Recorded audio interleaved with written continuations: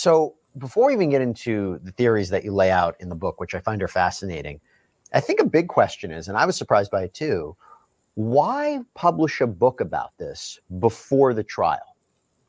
It's a very good question, something I gave a lot of thought to. What I've done, and this is my 16th book, I was a reporter at the New York Times, I wrote for Vanity Fair as a contributing editor for a lot of years, and what I do is I tell true stories, but I tell stories. And I think this is an important story with a beginning, a middle, and an end right now. The subtitle of the book is The Requiem for the Idaho Student Murders, and it's a story that's supposed to be a loving remembrance of these children who've lost their lives. It's also a police thriller in many ways, a procedural of how the police caught this man. And it's really an answer to a puzzle of what happened. And I'm able to tell it really as a cross-country journey that the father and son take. And in this journey where I was able to get some new information, I lay out a story that aspires to be a narrative that people can enjoy. So I thought now's the time to write about it. Let's talk about that puzzle. So one of the big pieces of this book is you have a theory as to why, if Bryan Kohberger really did do this, who he was targeting. What can you tell us about that? Well, first, emphasize what you said. It's my theory, my suspicion. Right. The prosecution and defense, one of the few things they agree on is that there was never any interaction between Kohberger, either in person or on social media, with any of the victims. I say that's perhaps not so true. If one looks at the course of what happened that night, Kohberger enters the house on the second floor through the kitchen sliding door.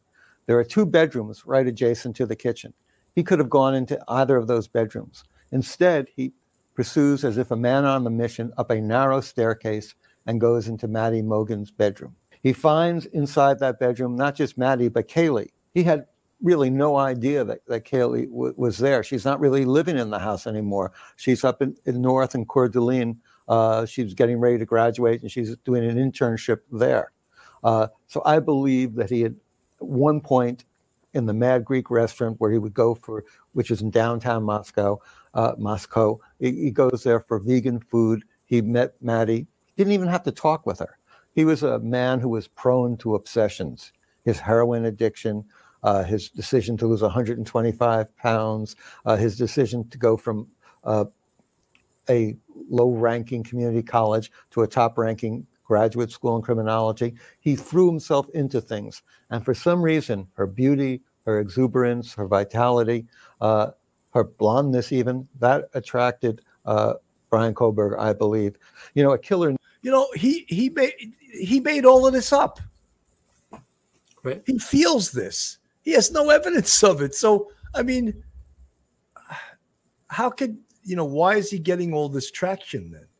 He feels this. There's no evidence. And was there any evidence that he used to go into the Mad Greek restaurant and order vegan food? I thought that was sort of disqualified also.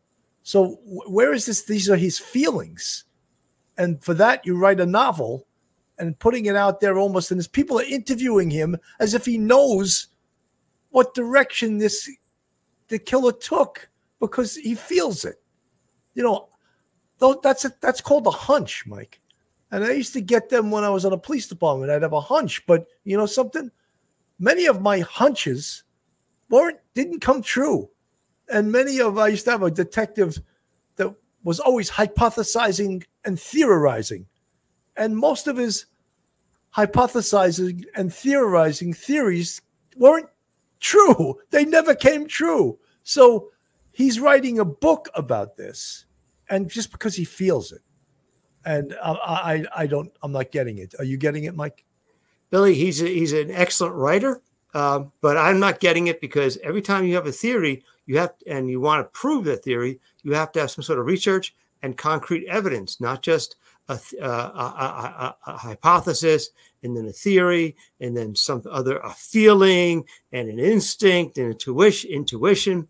No, that's really great that he's thinking of all these things, but do not write it in a book and try to sell it as this is I've gone out there with my trench coat and I solved the case. Don't. When I heard that, I wanted to almost I vomit. want to cry. You want When to he's cry. going out there with his friend. You know, part of that, when my one detective used to say, I would say, Joe, I'd use his first name, not his last name. Joe, stop hypothesizing and theorizing and start typerizing your reports, you know, Right. because you're doing a lot of hypothesization and theorizing, but it means nothing unless we have evidence to prove your hypothesis and your theory is absolutely true. And guess what? It's not. Let me play a little more of this and then we'll dissect it.